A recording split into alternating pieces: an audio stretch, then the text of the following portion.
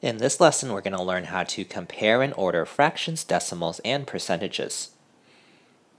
If we were just comparing these, we would be comparing a decimal number with a percentage. It is much easier to actually compare things when they are the same.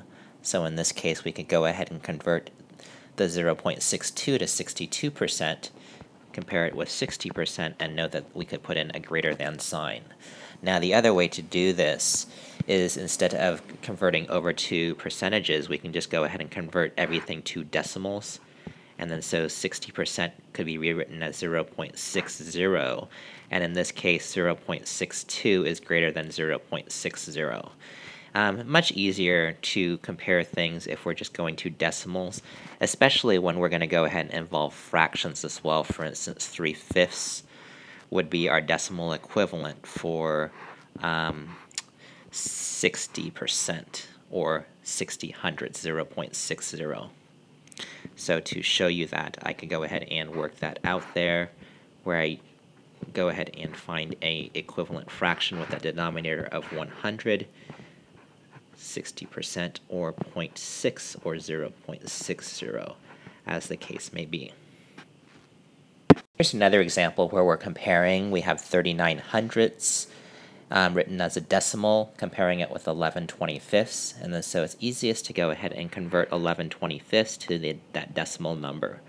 And then so we could go ahead and use those equivalent fractions approach there. If you're more comfortable using a division approach, you're more than welcome to. 11 times 4 is 44, 25 times 4 is 100, so that written as a decimal would be 0.44, and I'll show you that division work as well. Here's that division approach. 25 cannot go into 11, but 25 can go into 110. 4 times 25 being 100. 110 minus 100 equaling 10. And I could add another 0 to bring down another 0. 100 divided by 25 is 4 again, because 4 times 25 is 100. And 100 minus 100 is 0. So 2 decimal places within my dividend here. No decimal places within my divisor. That's why there's 2 decimal places within my quotient and my answer there, 0.44, just as before. Now I can just go ahead and compare them. 0.39, 0.44, less than. So what we're saying is, when you're comparing them, this will apply to when you're ordering them as well, take the time to convert to decimals. Convert each to decimals. Now when you're ordering them, you're going to have to give them back the same way that they were given to you, and I'll show you what I mean by that. So we have this problem here where it says to order from least to greatest. I have 1/2 as a fraction, 0.43, and 41%. Again, first step is I'm going to go ahead and write these each as a decimal number. I know that 1/2 is 0.5. That's one that I recognize. And then so I have 0.43 here as well. Now basically I just have 3 decimal numbers. Very easy to order these 3 decimal numbers as long as I follow what I'm supposed to be doing. It says least to greatest. 0, 0, 0 in the ones place. Tenths place 5, 4, 4. So the 5 is the biggest. Again, so I have to rewrite this as a fraction here because it was originally given to me as a fraction. Now this one here, when I'm comparing 0.43 and 0.41, tenths place was the same at 4 and 4. Hundredths place is 3, 1. So 1 is smaller, meaning 0.41 or 41% is the smallest. And again, so I have to write them back the same way that they were originally given to me. And then so I look that over again, 41%, 41%, 0.43, 0.43, half, half. Look to see, make sure I ordered it correctly from least to greatest, and that my answer looks reasonable. Here's another problem. They want you to order from greatest to least this time. Again, we're going to take a look at our list first. Okay, we see a decimal number here, so that we'll go ahead and say, we'll just write that back down. And then we're going to convert the rest of them to decimals. 70%, oh, we recognize that as 0.70. 3/4 is recognizable as 0.75. Now, if you couldn't remember that, you could have taken 3 and divided it by 4. And here I'll show you that work. 7 times 4 is 28. 30 minus 28 is 2. Add a 0 to bring down a 0. 20 divided by 4 is 5. 2 decimal places within our quotient, so 2 and dividing by a whole number, so we have 2 decimal places within our answer, 0.75. Now I can go ahead and compare those, and after I compare them, I rewrite the list back.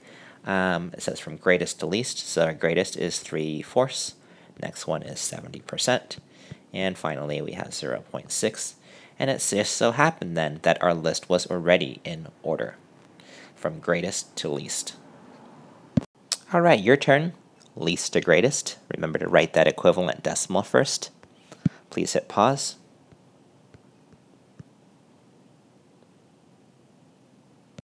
All right, the first equivalent decimal that you should have written down is 0.7. If you wrote down 0.70, I would have accepted that as well. Next one is already written as a decimal, 13/20. Find it easiest just to go ahead and write that equivalent fraction out, 65/100.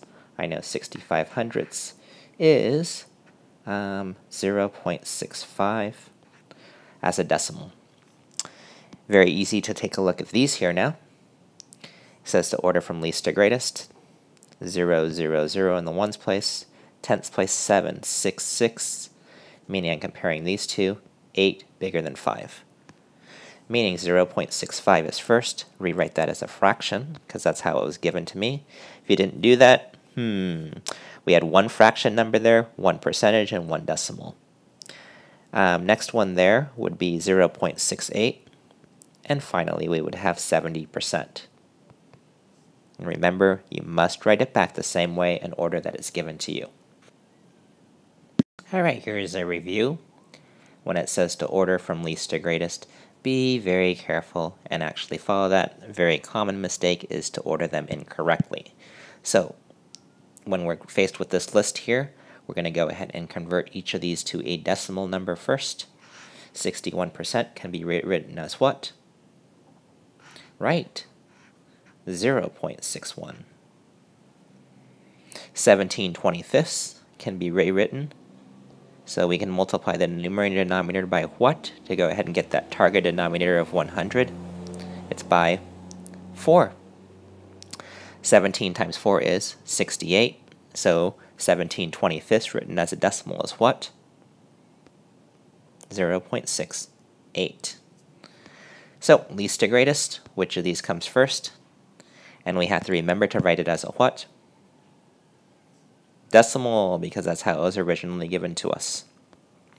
So we write out 0.6. Of the two next numbers, what comes next? Is it the 1 or the 8? Right, the 1 here. Remember, this is written as a percentage, so let's write it out as a percentage. Again, the last step is to always take a look and look to see whether or not those things are answer is reasonable. These two is pretty easy to see that that looks reasonable, and it is from least to greatest. 17/25, we have to rely on writing that decimal correctly. So we could have used this approach, the equivalent fraction approach, or we could have ended up using what? Division, right, where we took 17 and we divided it by 25. And then so quick work would show this here as 150. That says 20. Add a 0 to drop a 0. We actually added a 0 there.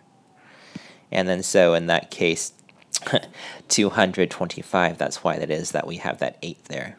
And sorry, that is messy there. But just wanted to remind you that you can use that division approach as well.